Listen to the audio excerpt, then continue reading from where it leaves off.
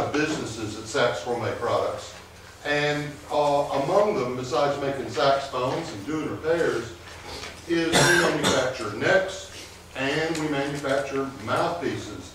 And today I want to talk to you about mouthpieces because I think there's more mythology about mouthpieces than any other aspect of the saxophone. And I also think that those of you who repair horns are really dropping the ball by not paying attention to the mouthpiece. Now, let's get a show of hands. How many of you have on your bench a test mouthpiece? Right. Okay. And how many of you, after you get the customer's horn right, insist on playing it with the customer's mouthpiece? Almost nobody. Now, ladies and gentlemen, boys and girls, children of all ages, I'm telling you that if you do a great job on their horn and still leave some problems with their mouthpiece, you ain't done your job. Now, I was fortunate enough when I was a saxophone student of the great Sandy Runyon to get Sandy to teach me about mouthpiece design and about mouthpiece refacing. And one of the things I want to share with you today are some simple things that you can do to check every customer's mouthpiece. Now, I want to admonish you that a lot of these guys have got a mouthpiece they've been playing for 30 years, and it's crooked as a dog's hind leg, but they think it's great. So before you cut on their mouthpiece, you know, chat with them about it. But I am going to show you how to diagnose some common mouthpiece problems and show you some easy things you can do about it. And I also want to give you kind of an overview of how mouthpieces work. Now, unlike my good friend Mr. Peterson, I don't have a high-tech, computer-driven presentation. I'm going to draw on the board, and I will not allow any comments on my artwork, okay? I'm going to do the best I can. Does that mean we don't have to sit around while you figure out and fuss and get the computer working right? That's why. Yeah. Do it that way, Jeff. Got it. Okay. So first, let's all get on the same page on what the different terminologies are that have to do with the mouthpiece. And, you know, start with a little definition of the terms.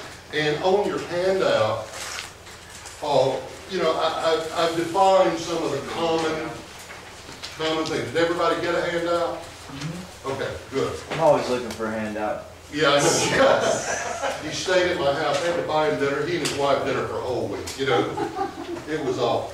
But anyway, the first page gives you really just a definition of some of the terms we're going to be using today. And so let's get into what makes different mouthpieces different from one another and understand a couple of things about why some mouthpieces work better than others on some horns. Have you noticed that? That you got a mouthpiece that just, man, it is gangbusters on a Selmer, and you put it on a Con, and it's awful. Why would that be? And it's really pretty simple. If you look at a saxophone neck,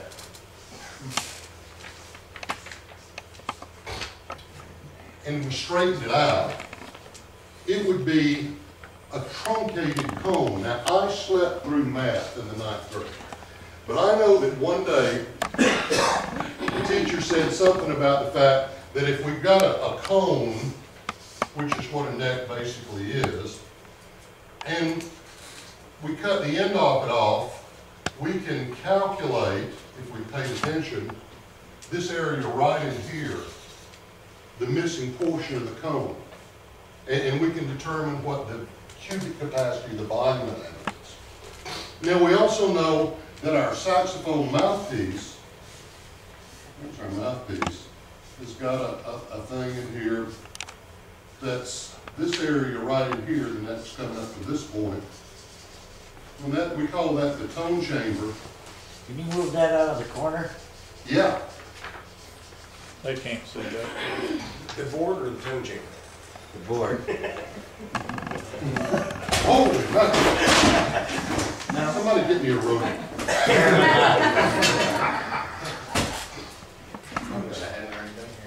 Yeah, what's okay, wait, all right. Yeah, Now you have to turn off the computer. yeah, no, sir, no, look at that. That's because it doesn't have a mouthpiece on it. Yeah, okay. Is this okay with everybody? Yes. Yeah, okay. So anyway, back to the math lesson. And I promise that the math in this presentation won't get any more involved than any of this, so nobody's eyes are going to glaze over. But here, this area here, the tone chamber, and this area here, the missing portion of the cone, those two numbers need to be the same or as close as possible to the same. The further apart those numbers deviate, the worse results you're going to get with that mouthpiece. All mouthpieces use different size chambers, and there's a tremendous variation in saxophone necks and the taper that they use. And I'm telling you, that's the cause of a lot of problems. And you better understand that no matter how hard we try, we can't violate the laws of physics. And sometimes the problem is nothing more than a disparity between these two numbers. It's going to be hard to convince your customer of that, but that's very much the truth. Now, while we're talking about that customer issue, here's another thing that's not in your handout, but yea, verily I say unto thee, listen to this. You fixed the horn, played great. You checked it with your tuner, it was perfect. And you hand it to the guy, and he's, I can't play, this doesn't, you know, the pitches. You know, what's wrong? Okay, let me tell you what's probably wrong. What's probably wrong is the input pitch that the customer is blowing on the mouthpiece and giving you is wrong. Now, when we take just the mouthpiece and give it a honk, it has a design pitch. And I'm going to tell you what those numbers are, or what the notes are. Let me do this for that. For a Barry, when they blow just the mouthpiece, these are constant pitches, by the way. That'll get a D. For a tenor, that'll get a G. For an alto, Is this concert pitch? Yes. yeah, these are concert pitches. That'll get an A. For soprano, that'll get a C. And I'm telling you, if they don't get that pitch, ain't no way that horn's going to play the future. And I have been known with a problem customer to sit there with my tuner, hand them their mouthpiece, and tell them to blow. And then show them that I can blow and produce that pitch, and one of my elves can blow and produce the right pitch, and we don't have any problem. And they say, well, what am I going to do about that? Go home and practice. And that's the truth. Because you can't fix stupid. And unless they're doing this, you know, unless they get this right, everything else, you know, takes a point. Because the input pitch must be correct. Is that new information, anybody? To me, if they just honk on the mouthpiece and just let it ride free and pull the pitch. Oh, man, just pull the lid off. I'm talking about, Steve, does that go for any kind of mouthpiece? So Yeah. metal, plastic, rubber? yeah. And we're gonna get into this metal versus plastic versus rubber versus, there's some guys in California making some great ceramic mouthpieces now, you know. But, you know, I'm talking about that. Nothing more than that. Okay, this is very critical. And you probably all run into that situation where the horn played perfect for you, and the pitch was great, and you handed it to them, and they're all over the stage. It's almost certainly what it is. Almost certainly. And if you'll make them perform that test, you'll be surprised. Any questions about that? I can't tell you. That's outstanding. That's really good. I cannot tell you how important this is. Okay, now, let's talk for a minute or two about the different types of mouthpiece designs and, you know, the effect they have on the tone, just so we're kind of all on the same page with that. The first thing that really affects the tone of the mouthpiece is the baffle. And there are 4 different types of baffles that are commonly seen. All this is in your handout. But, all right, this area right in here, that's the baffle. And on this one that I've drawn, this one's straight. And, you know, that's going to be kind of a nice middle of the road thing. It's not going to color the sound a lot. You're going to get what you naturally inputted without a lot of changes. Now, in the late 40s, we began to see this baffle with a little lump in it. And this was called a rollover baffle. And here's the rollover right here in that area. And I like to think of it as a little speed bump. And that rollover, I guess the first time it was really became prominent, Link did it on some of the early mouthpieces that he was making, but then Bobby Dukoff was the one that really kind of began to make that happen. It brightens up the tone just a little bit.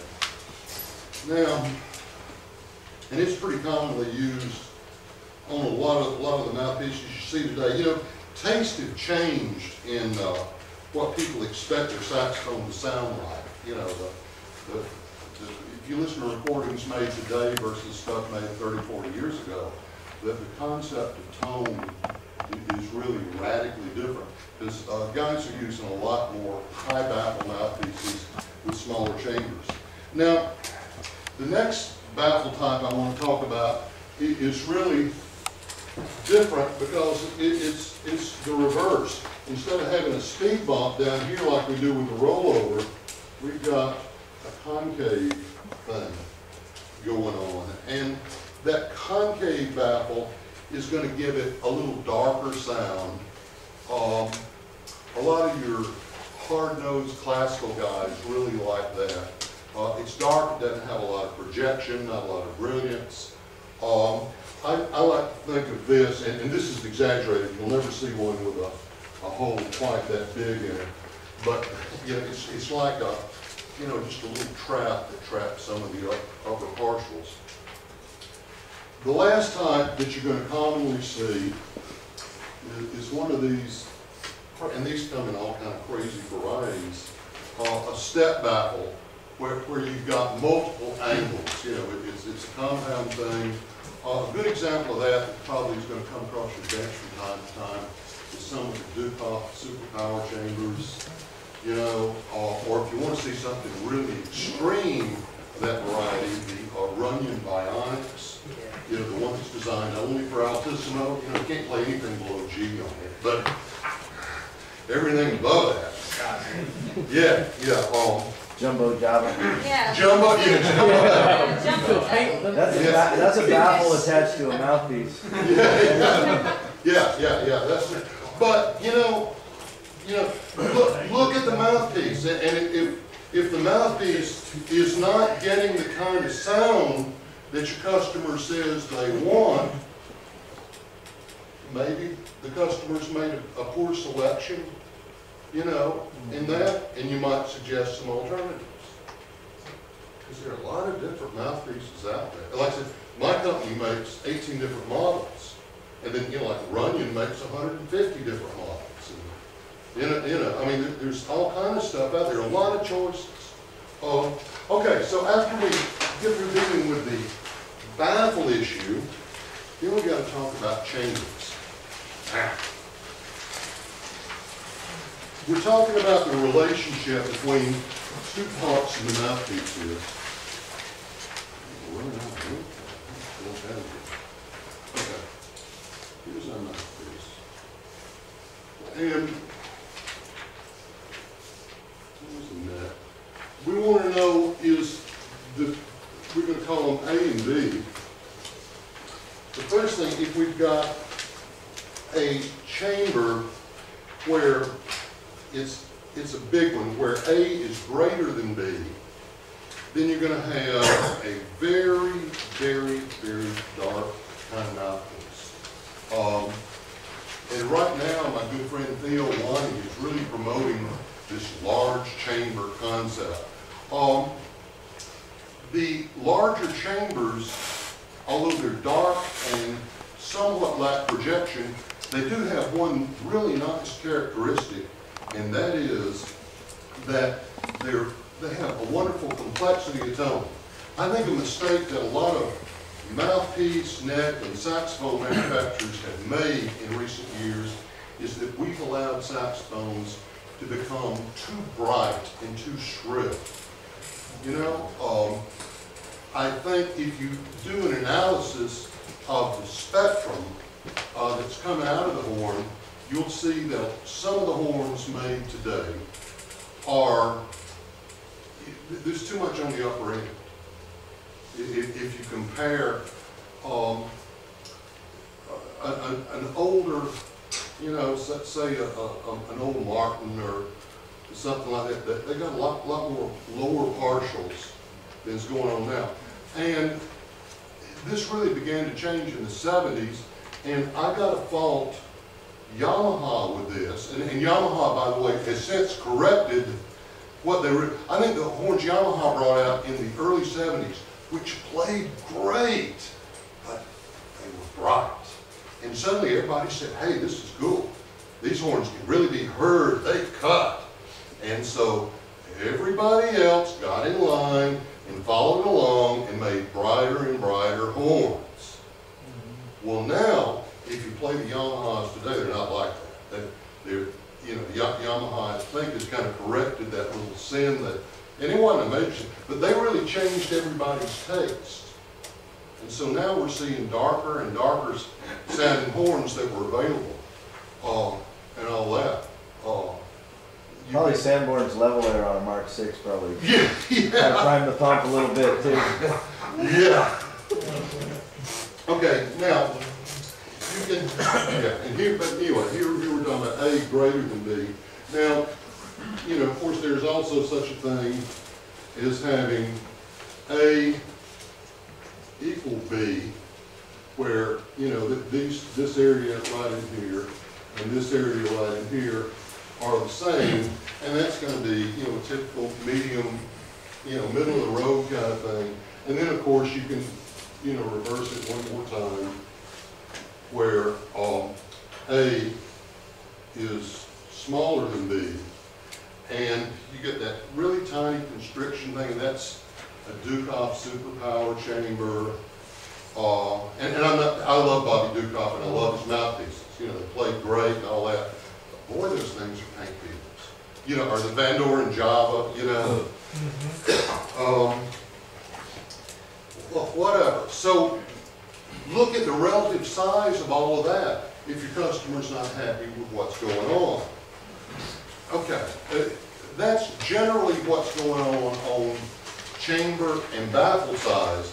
Now, the facing curve length and the type of curve that you have on there, if you go read on the internet, you know, you'll see all these 13-year-old experts from lower Montana that have never played any of this stuff will tell you about, a parabolic curve plays differently from an elliptical curve and all of that good stuff. I'm not sure.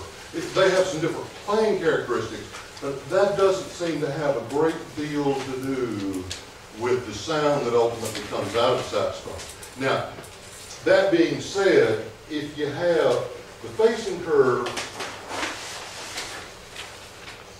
the curve is like this.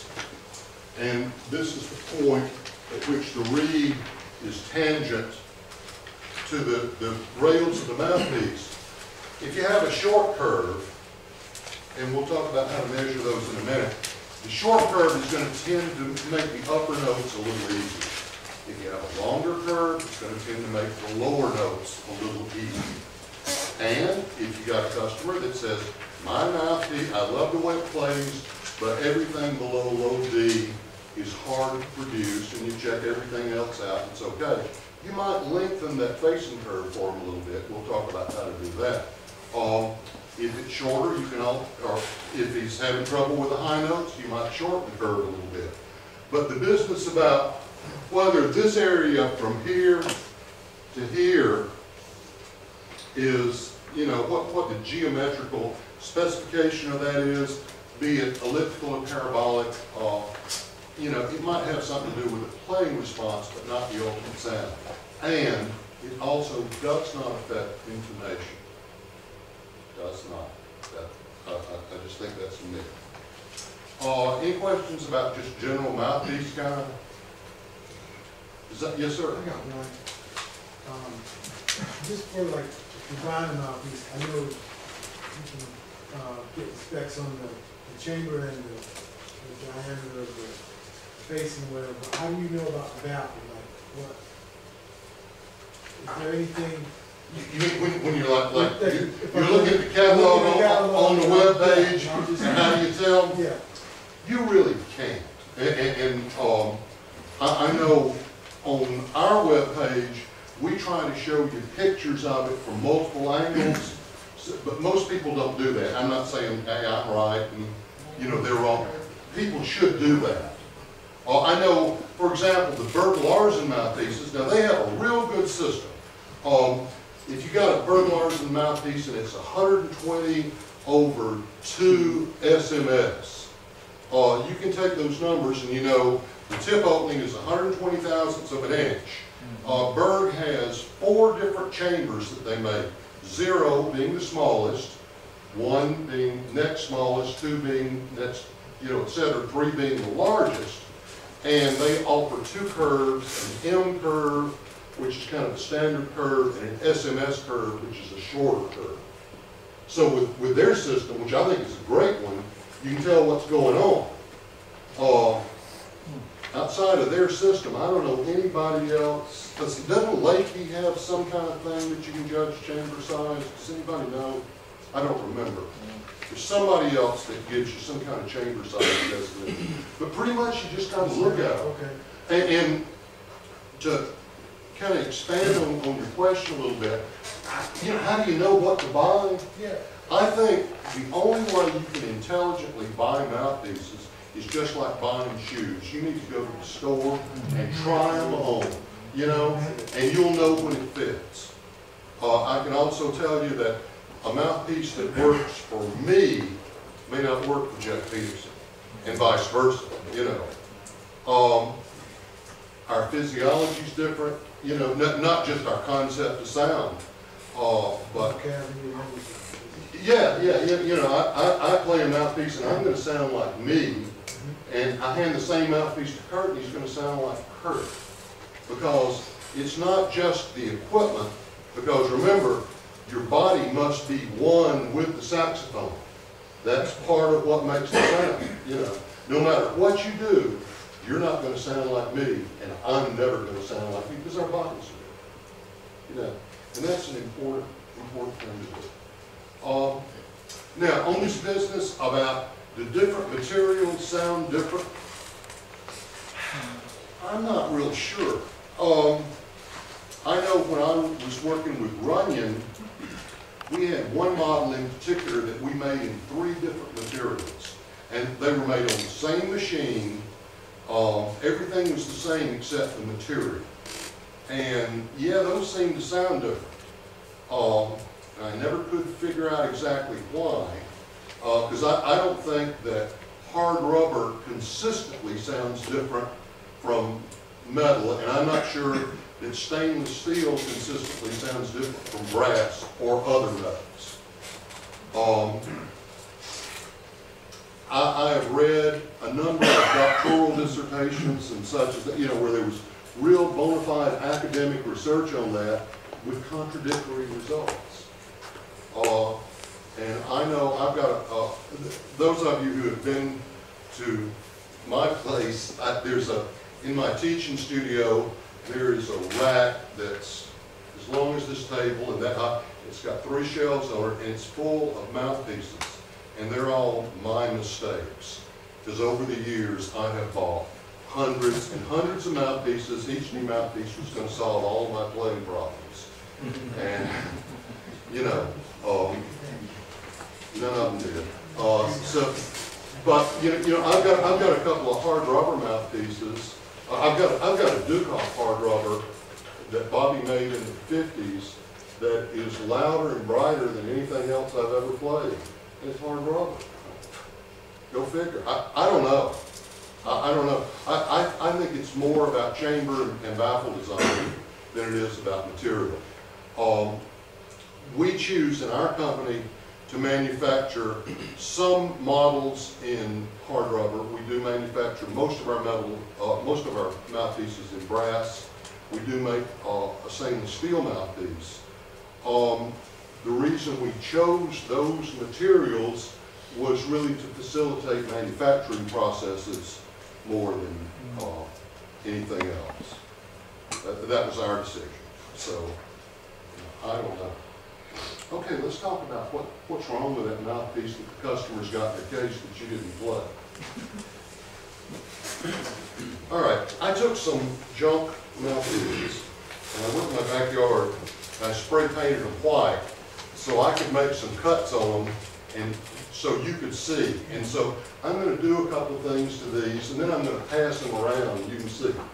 So little Johnny comes in and the horn leaked, and you replaced a couple of pads and got everything straightened out, and you hand the horn to little Johnny, and he blows, and it still doesn't work for him.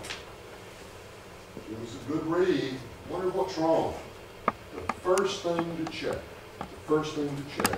is this. The table of the mouthpiece, this area right here, has got to be not sort of flat. It's got to be dead flat. It's got to be absolutely flat. And I want to tell you something else. A mutual friend of ours recently forwarded a video that Matt had done. Is that on YouTube? Yeah. Okay. Tell you something else. Back the reed's got to be flat too. And how many of you flatten the backs of your reeds before you put one on? None of you. Oh, all right, Peterson. All right, maybe Peterson does. I don't know.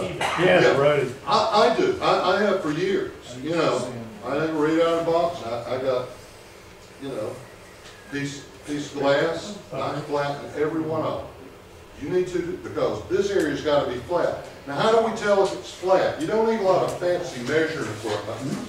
What you got to do is contact my good friends at MusicMedic. Yeah. Never heard of them. Yeah. And they sell sheet glass. Now, it's not ordinary glass, it's special glass. Don't go to the hardware store and get some window pane, you know, because that's too thin and the first time you lay down on it, It's a pain to use, really. yeah, it's a pain to use.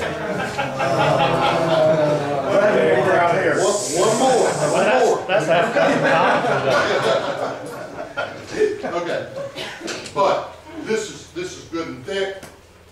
The edges are ground, so you know knuckleheads like me won't cut their finger. So put the glass on a flat surface and get some fairly coarse emery paper. Now, we've got here. This is 400. That ought to do. put it here, take the mouthpiece, and first give it a little pass like this, one direction, up and down. Then you might want to give it another pass, other direction, back and forth. And before long, I'm going to expand that mark just a little bit, then we'll pass this around. Yeah. Okay. Now, I painted the mouthpieces white, and I did a crappy job, but you can now see this thing's got some significant high spots on this side. And that means if it's high on that side, it's leaking on the other side. Yeah. And I didn't go very far with that. So, you know, ordinarily, I want to dress that thing down until it is absolutely flat all the way. Yes, sir. Question, now, if your mouthpiece is like that, do you still get a seal? Like, You won't get as good a one as you need. if you like blow it and suck and you get that seal in the pocket, does that mean it's, they still can mess it up? You can have a high spot, but especially if you create a vacuum, you're gonna suck the reed up to the low Yeah. spot, and you'll get a seal, Yeah. but it's still not right. Yes. Now, something Matt's video pointed out was that once you get some moisture introduced into the reed, Yeah. reed may swell up a little bit and generate another high spot. So there's another issue. But you've got to knock those high spots down. And if you don't, that mouthpiece is not going to play its best. Steve? Yeah. What do you do with the ones that are stamped that have the divots in them? Where they're stamped in the table, they need to be flattened out, you know. And you get everything flat except for where that stamp is. You- That's recessed. Well, oh, okay. Yeah, like a lady, Okay. yeah, you would. There do is all a that. school of thought. Okay, we'll address that. No, valid point. Okay, the question was, what about a recess in here where it was stamped? And I think the minor, do they still do that on the minors? Lakey. Okay, yeah, and I forget who else does that. Yeah, okay. So there is a school of thought that says you ought to build a little suction cup into the middle of the table. And you can do that by taking some abrasive paper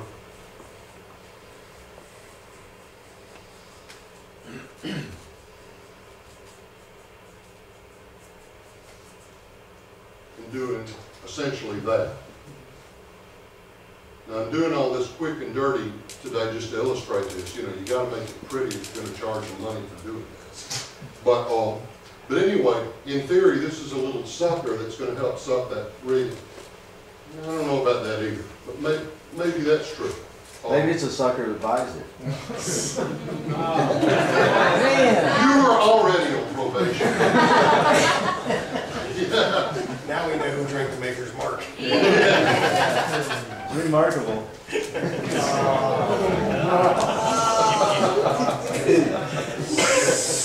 Yeah. Okay. So anyway, it's, you know, I cannot emphasize the importance of making the table nice and flat. Go no further until the table is flat. Now, as we're flattening out the table, and let's flatten out another one of these guys here, a couple other things might happen. So we're going to take this guy, and we're going to take this one on down pretty far.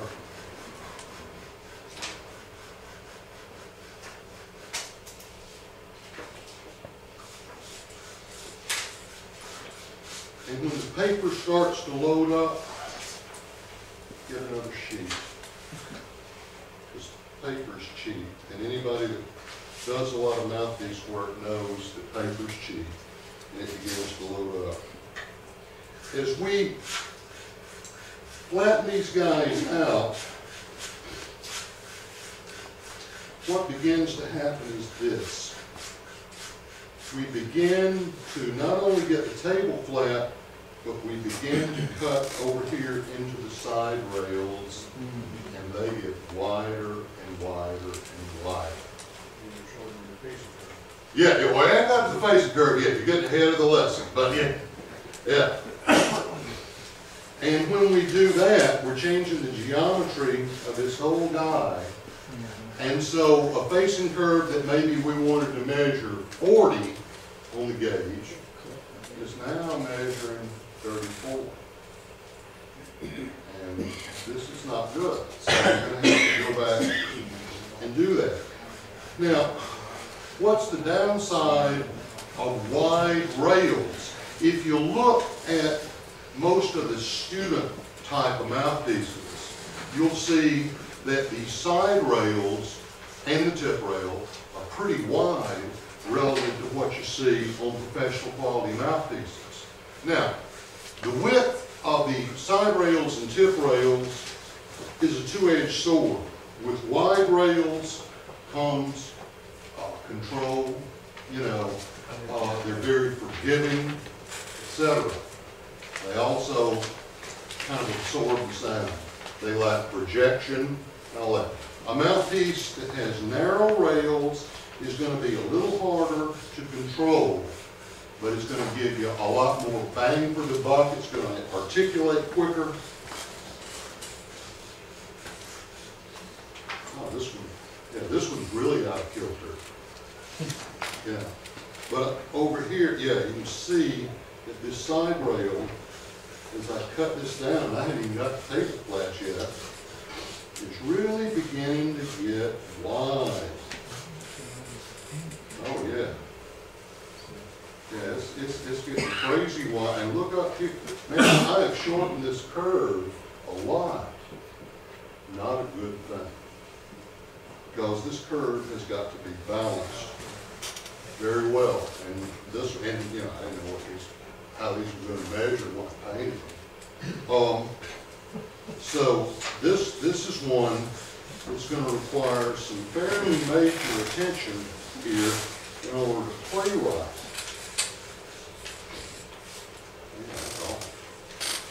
Yeah, this rail's getting wider and wider and wider. So we're going to take our MusicMedic mouthpiece gauge. Where'd you get those? You get these at MusicMedic, I think. Are they on the website yet? They are on the website. I think they ship free like everything. Yeah, okay. And you can also get these feelers from MusicMedic. I got a whole bunch of feeler gauges here because I use a zillion different sizes. Most people that reface mouthpieces use about 7 different sizes and all that. I probably use 20 because I'm fussy. But you want to start with a 15 10,000ths feeler. And that's where it's kind of been acknowledged in the industry that we define the start of the curve as far as this is concerned. And what you want to do, you want to put this guy in here, the gauge is graduated, and you don't want to, you hold the gauge in place with your thumb. You drop this guy in and see where it stops. Now, Yeah. see that? Not good. What you want to do is you got to determine what that facing specification should be, and I give you a chart in your handout of what some typical facing measurements are, and adjust the mouthpiece accordingly. So over here, it was too high on that side, so I might take one of my little files here, and I might make a couple of cuts at that point. And ordinarily I do not eyeball this. I will mark with a Sharpie on the mouthpiece where I need to make my cuts. But here, oh, can you see in the back? I so let's see if I did any good and got this down. Ooh, it's pretty even now. Okay. Doesn't always go that easy. A lot of times you'll have to sit there and fuss with it for 30 minutes to get that to do. But you then have to figure out what your facing schedule is going to be and make multiple cuts. Now, if you make a cut, you know, say here on a rail, and then you make another one here on the rail, you know, in order to get this, then what happens is you're going to have, you know, a series of straight lines, you know, and that's not good. So to smooth those out, take it and with a nice even pressure, draw it across the paper and knock those little corners off with a nice, gentle pressure. Like that. And once we got that done, then we ought to have, you know, and measuring with multiple feelers, then it's time to deal with the excess width on these rails. Now, when the rail starts getting too wide on the sides, remember that it's getting too wide both inside and outside. So you got to deal with it both locations. You know, you can't go one side or the other. You got to deal with both. Take your file on this one that's a little too wide.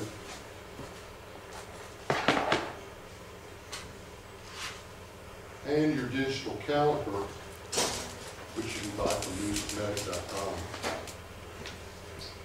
Determine what your width should be. Measure twice, cut once.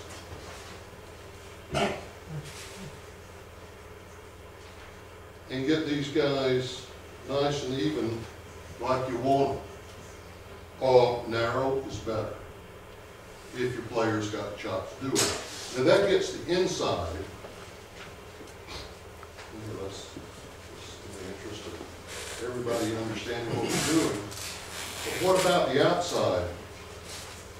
My favorite tool for dealing with the outside of these on all kind of mouthpieces except stainless steel, which is just too damn hard to cut with one of these, are these really great emery boards that you get at beauty supply houses. And these have a rubber center, and so they're nice and flexible, you know. And I buy these things in boxes like shoe boxes, you know, because I go through a ton of them. Take this, and assuming for the purposes of discussion that these rails are a little bit wide, make some cuts like this.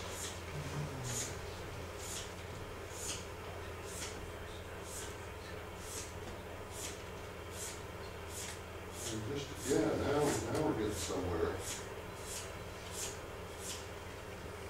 Oh yeah. And you can see as we pass this one around that we've significantly narrowed this side of the rail. Now, of course, after you do all this, you're going to have to get in there, you know, after you're finished, polish it all up. You know, I use a Fordham motor tool to do all that, and if it's a metal mouthpiece, you know, the same kind of rouge and polishing compounds that you use, you know, on a body. If it's a plastic or a hard rubber mouthpiece, I use kit scratch out, which you can get at any auto parts store. I haven't found anything that works better than that.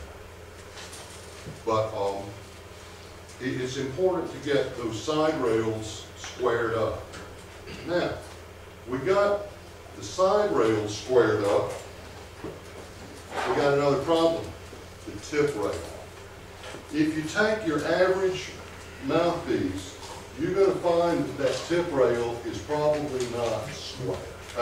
By square, I mean even.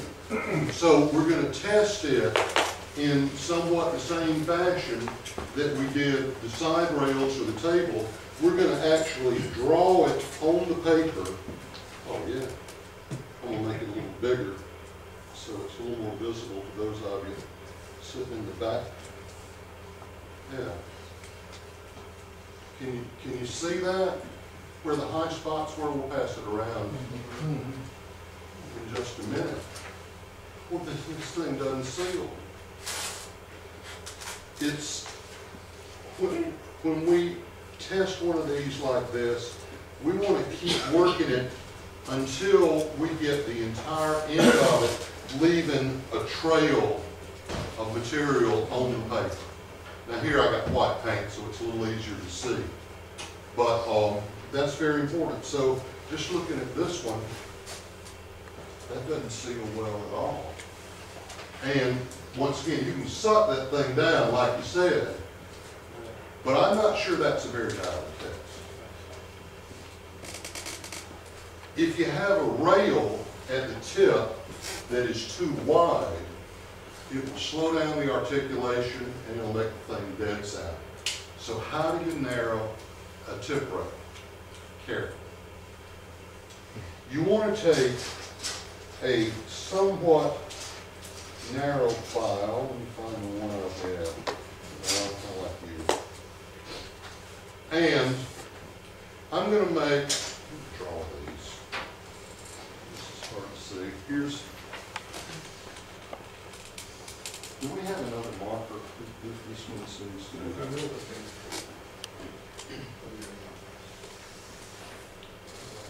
Coming at you, Steve. It's coming. Yeah, we can't see that. Oh, okay, yeah, you can't see that. But Oh, while you wait for that question, your marker? Yes. yeah. Oh, I'm sorry, Matt. No problem. What do chamfered rails do? I don't think they do much anything. Because only a certain portion of it is actually in direct contact with the reed, and I think that's all that matters.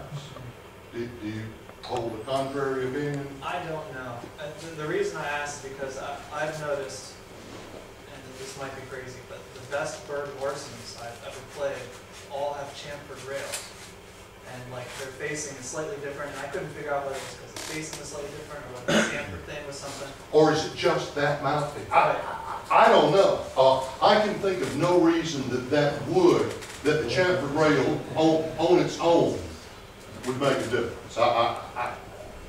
It doesn't make sense to me. Would you define chamfered rail for us, please? Yeah. Oh, God bless you. A chamfered rail has a, would you call it a groove? It's like basically a 45-degree angle heading on the inside of the Yeah. rails towards the inside of the mouthpiece. Yeah, yeah. It's a bit very small. Yeah, yeah. Yeah, I don't think there's anything going on with that. Okay, there's our mouthpiece tip. And right now, we've got a tip rail that looks kind of like this. And we're going to say that's too wide. So what we're going to do is we're going to take our file and we're going to make some diagonal cuts here. And I'm only going to do half of this mouthpiece. I'm going to hold the file at an angle, and you'll see when I pass this around. And it's going to remove a little material and narrow that rail for you. And before you do that, and it looks play. So let's take this guy and narrow it down just a little bit. Yeah.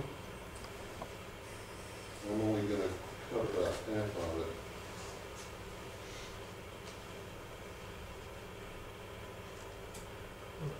And once again, in these examples I'm doing for you today, I'm doing these very much quick and dirty. We would, just so you can understand the basic technique. You're taking the corner off on the inside of the mouthpiece. Can you see where? The edge of the inside. See kind of where I am.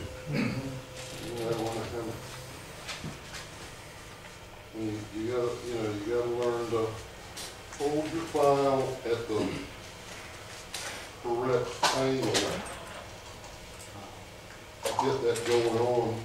I will tell you that all of these little fine cuts on this you have to learn to, of all the repair skills that I've acquired in the years I've been doing it, I've found mouthpiece work to be far and away the most difficult and demanding.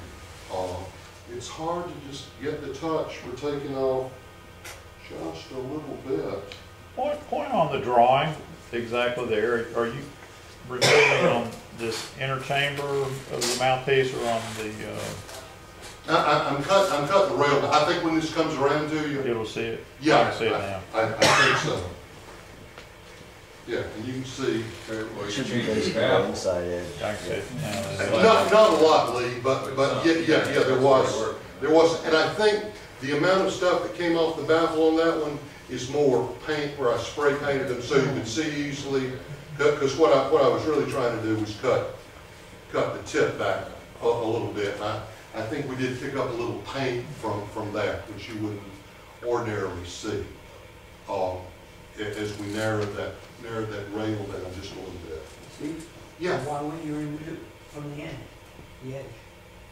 Yeah, what happens if you just take out the tip? Oh. You mean go like from the outside right over here? Right. Well, you can do that, but here's what you're gonna run into. Sometimes you do have to reshape the tip. And when you do that, you know, say to fit the reed, you know, you find that the mouthpiece just didn't fit in the reed, you know, you're going on and you're doing that and such as that. You can narrow it like that, but you're going to end up with the very end of the beak a little too thick sometimes. Not necessarily a good thing. I find it hard to control up there to get that exact cut the way I want to as well. Yes, sir. Realizing, you know, everybody has different opinions, but I used to live like 5 minutes away from Ralph Morey. Mm-hmm. And he was like, on the table, he would make the table a little, Put a suction cup in it. so when the reed expanded, Yeah. it wouldn't pull away and leak. Mm-hmm. What are your thoughts on that? I think there may be, you know, it makes sense. I don't do that ordinarily, but I know people like Ralph did, John Van Wee used to do that. And some other, you know, people that certainly knew what they were doing. I don't think, as long as you leave a perimeter all around, you know, where you get the seal, I don't think there's anything wrong with that. It may have some merits, but you know, I won't say that's a bad thing at all. I know I just don't customarily do that. You know? I just was saying somewhere around it. Oh, okay. On your timer. Oh, okay.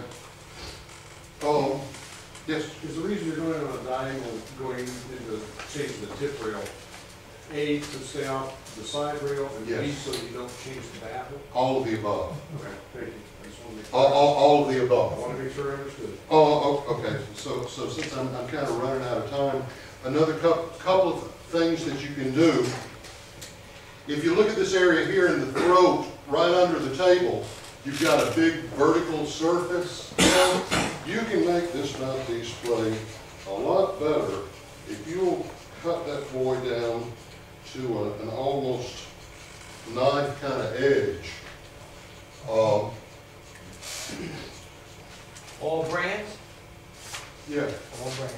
yeah. It does what to it?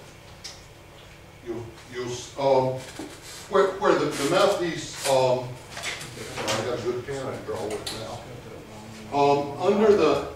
Under the window, you've got a thing like this. You know, that comes in here. Cut this, usually on most of them it's shaped more like that. Cut that down so there's not that vertical surface there. Make it less restricted? Absolutely.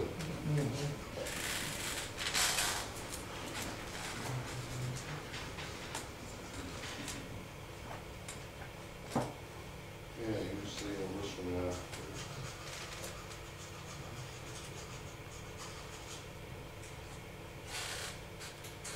File that idea away. Excuse me? File that idea away. Yeah. Don't get them started. You are either leaving a good profession or Figure we'll probably have 3 minutes to go. You get the last ones Do you in. find any more forgiveness, if you will, between a metal and a plastic mouthpiece? No, I don't find any difference. Not, you know, all things being equal. if everything's straight, square, like it ought to be, and all that. No.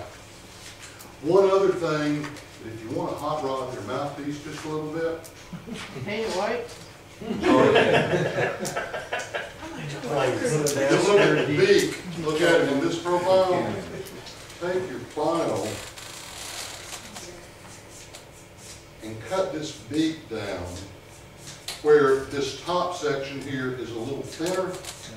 It will really open up the way the mouthpiece speaks. It'll make it louder, more resonant. Just what we need, the louder saxophone. Higher pressure, louder. Have you ever Yeah. sat in front of a trumpet player? Or the new ones. Oh, This is one of our new models. And this, by the way, I'll pass this around. I just got these Thursday night. This is one of my new designs. This is exactly the way I get them from the factory. Now this one had to have the table leveled and all of that good stuff. But you know, we make the first one, and then send it to them and tell them to, you know, make us a couple of hundred of these and different places. But as I cut this down like this and reduce the height again, this will make this a lot more. Yeah, there you go. We get a little duck coat going on that. Okay, so Kurt's beating me up about time. I think you got gypped a little bit on your time on your playing field. I want you to know that. I'm sorry about that. But, Okay. Any other quick questions, or I'll be around. Anybody wants to buy me a drink tonight, can ask me all the questions you want.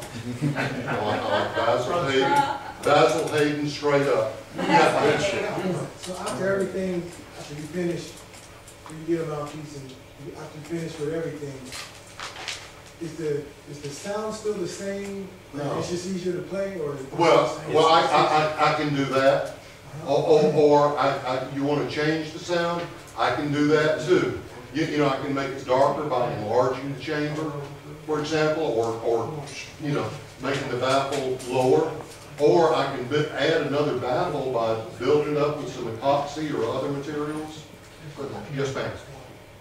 Two of the sax guys that I do regular work for, they heard about this clinic, I told them I was coming, we're going to be looking at mouthpiece facing, and they said specifically I was supposed to ask about a teal facing. Yeah, the teal facing that they did on the long-shank Selmers is a little longer alto facing.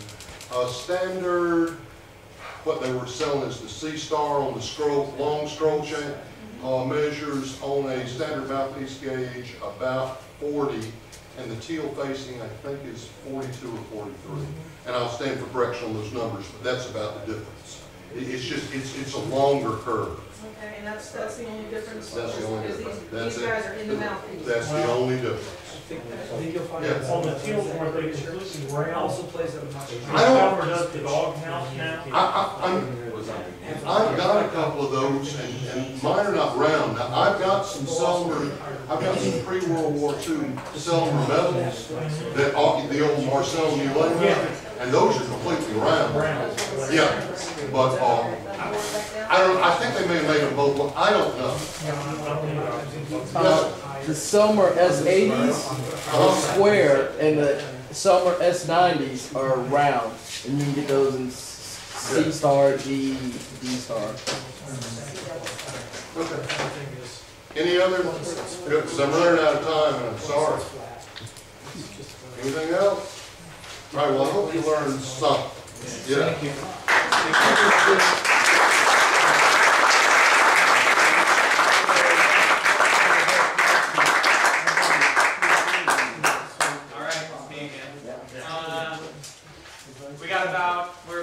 We're sort of in a way done for today, but we have an open, I guess we have this open discussion, so we're not necessarily done for today, but we're done with the clinics. We'll be back in, let's do the open discussion in this room. We'll do that at about 5:15, and Matt is going to moderate, Matt Scott from MusicMedic is going to moderate that discussion, so there's no fighting, and we'll get us clinicians up here to do it.